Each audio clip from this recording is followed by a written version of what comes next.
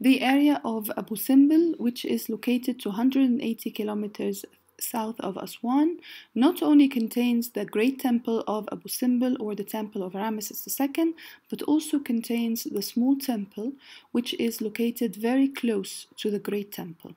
This small temple is located around 150 meters away from the Great Temple, as King Ramesses II wanted the two temples to be always seen together, as a sign for his eternal love for his wife, Queen Nefertari.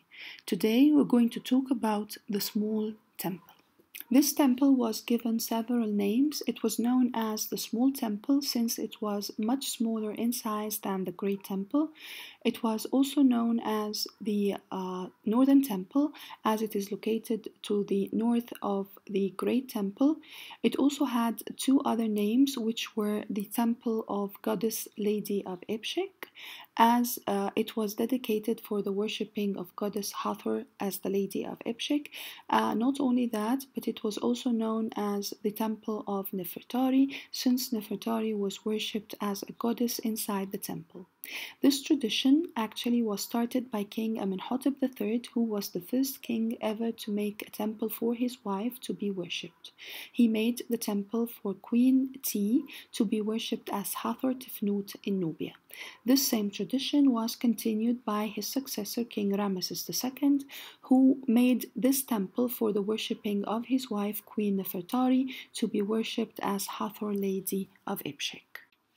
The magnificent facade of this rock-cut temple takes the trapezoid shape, measuring 30 times 13, imitating the pylon. It does not form an exact right angle with the main axis of the temple. The facade was decorated from the top by a cavetto cornice, which is nowadays missing. Not only that, but the facade is decorated by two groups of three colossal statues that are separated by the large gateway. Each statue is carved in a separate inscribed recess that was inscribed by names and titles of King Ramesses II. The statues are more than 10 meters high, and they represent the king and his queen.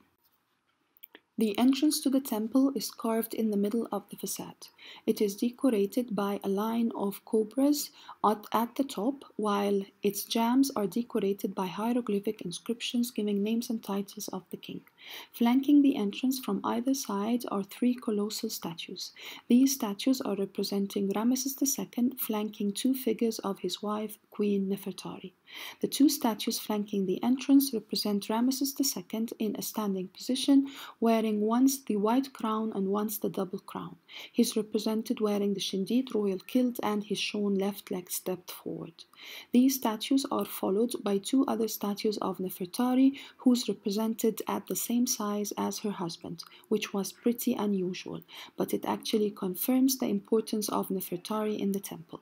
Nefertari is represented also in a standing position. She is wearing the emblem of Goddess Hathor above her tripartite hair wig. She's shown wearing a tight-fitting dress, and she's represented holding the sistrum in one hand while the other hand is stretched near her thigh. She's also represented left leg stepped forward. The statues of Queen Nefertari are followed by two other statues of Ramesses II. On one side, he's wearing the white crown, while on the other side, he's shown wearing the Shuti ceremonial crown. Between the legs of the six colossal statues are small statuettes depicting their children. Each of the colossal statues is carved in its own recess, decorated by lines of hieroglyphic inscriptions giving names and titles of King Ramesses II. The six colossal statues are all represented left leg stepped forward as if they are marching towards the Nile River where the temple was once overlooking. On the top of the six colossal statues and right in the center of the facade is an undressed piece of stone which scholars believe that should have been carved and coated with a layer of plaster to imitate the head of Goddess Hathor as a cow. But this undressed piece of stone was considered to be never finished. This slide here shows the magnificent facade of the small temple of Abu Simbel, and as we said, It is decorated by the 6 colossal statues of King Ramesses II and his wife Queen Nefertari, who is identified with goddess Hathor as she was worshipped in the temple as Hathor, Lady of Ebshek. As for the interior design of the temple, it is smaller in size when compared to the great temple of Abu Simbel, as it only contains of a single pillared hall which leads to the vestibule, which in turn leads to the sanctuary. The doorway leads to a hall of pillars decorated by 6 pillars arranged in 2 rows of 3. These pillars are Hathoric pillars, as they depict representations of goddess Hathor as a female with the ears of a cow and her tripartite hair wig. Upon these pillars, Ramesses II is represented while making offerings to various deities. This slide shows the interior of the squared pillared hall, which is decorated by 6 pillars arranged in 2 rows of 3. These pillars are known to be Hathoric pillars, as they are decorated by representations of goddess Hathor with the female face, 2 ears of a cow, and her tripartite hair wig. The pillars are decorated by scenes of Ramesses II making offerings to different deities. As for the roof, it was once decorated by flying vultures, which are now in a very bad condition. This slide gives a closer look to show the Hathoric pillars with the representations of goddess Hathor depicted on them. As for the decoration of the hall, the scenes are simpler and less colorful than those of the Great Temple. On the entrance wall, the king, accompanied by his queen in an unusual scene, is shown once smiting a Libyan in the presence of Ra-Horохti and once smiting a Nubian in the presence of Amun-Ra. It is unusual for the queen to accompany the king during these smiting scenes. However, she appears with him as it is in fact her temple. On the left-hand wall, from left to right, are scenes showing Ramesses II in the presence of Hathor. Also, a magnificent scene representing Ramesses II crowned by both Horus and Set. Also, the queen appears in the presence of Anubis, while Ramesses II is presenting an image of Ma'at to god Amun-Ra.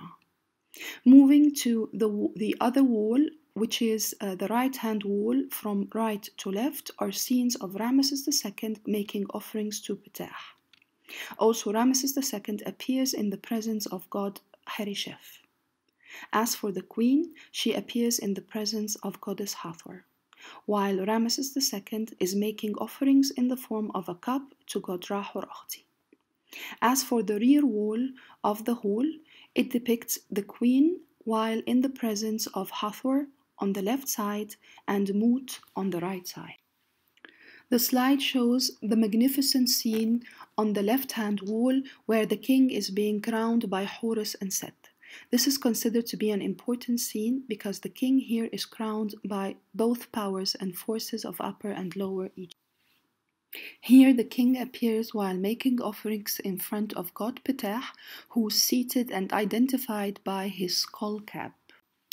This slide shows the back wall of the hall, where the queen is actually making offerings in front of a seated figure of goddess Hathor identified by the emblem above her head. The queen is holding in one hand a bunch of lotus flowers, while on the other hand she's holding the sistrum, one of the emblems of goddess Hathor, who is considered to be also a goddess of music. On the other side, the queen would be represented making offerings, but this time not in front of Hathor, but rather in front of goddess Mut. This back wall also contains 3 doorways that lead to the narrow vestibule, which gives access to 2 small side rooms and to the sanctuary of the temple. Above the entrances of the rooms are fine reliefs of goddess Hathor coming out of the marshes of the delta as a cow and worshipped once by the king Ramesses II and once by his queen.